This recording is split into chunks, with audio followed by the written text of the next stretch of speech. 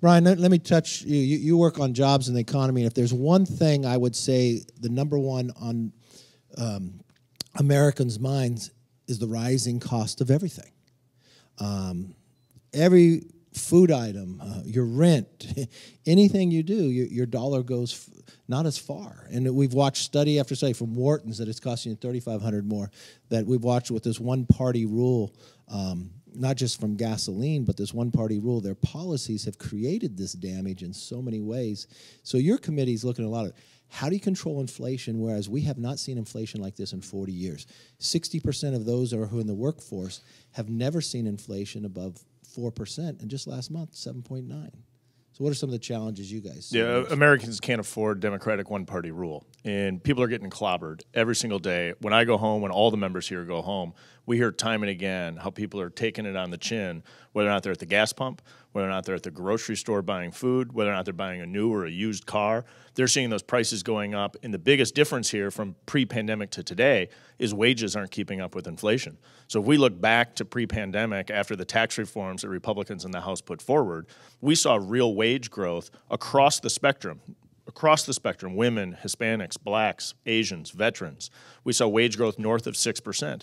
Now we're seeing real wage growth actually decreasing, where wages aren't keeping up with inflation. And so inflation impacts everybody. Who does it hurt the most? It hurts seniors on fixed incomes and low-income workers, in particular those who are renting. We're seeing rent costs go up, and on top of that, it's coupled with gas, with food, with other life essentials. What can we do to turn the corner on this? One, we can return to sound money policies.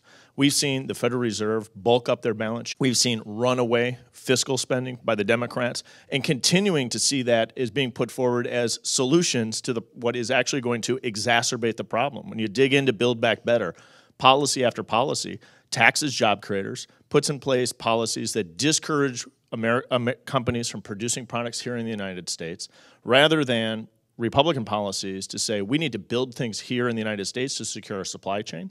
We have opportunities there. And in particular, we still have over 1 million workers who've left the workforce from before the pandemic to today, completely left the workforce. In addition to that, we have millions of Americans who are looking for work. Yet we have over 11 million jobs that are available. And so we have a need to connect workers to the jobs of the future, to make sure that they have the skill and preparation for those jobs. And in particular, as we look at the Parents' Bill of Rights with Julia Letlo's leading, we need to make sure moms and dads have the ability to make sure that their schools are preparing their sons and daughters for those jobs. You know, what's interesting, it wasn't just Republicans who warned the Democrats, if they did with this runaway spending, that they would create inflation.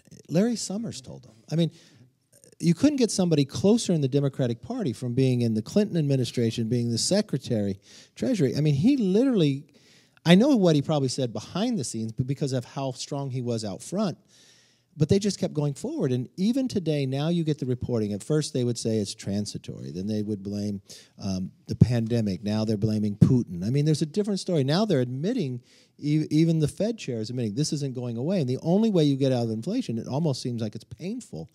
But Pelosi thinks it's good for the deficit. It's good for everything else.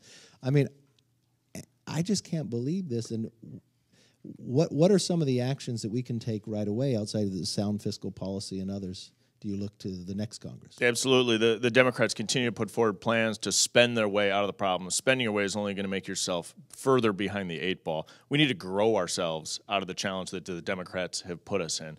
To grow ourselves out of this, we have to put forward tax policies like we've seen before, encouraging production here in the United States. We have to re-examine our education system to make sure that we're tying the preparation for the jobs of the future. We've seen this disconnect, and it's continued to grow. We got to empower moms and dads to make sure that their children are receiving the education that they need to be able to join the workforce of the future. We need to continue to work to really secure the American supply chain. And to do that, we need to put forward policies that are encouraging our job creators to produce products here in the United States, rather than taxing our job creators and encouraging those job creators to go abroad to produce their products. Excellent. Garrett, I want to ask you, yours is energy and environment. And I will tell from all of you, he's probably one of the brightest individuals on these two subjects, from an ability of the knowledge of what's going on and not. And what's interesting to me, I was listening to the conference chair on the Democratic side, and he just said the other day, nobody in the Democratic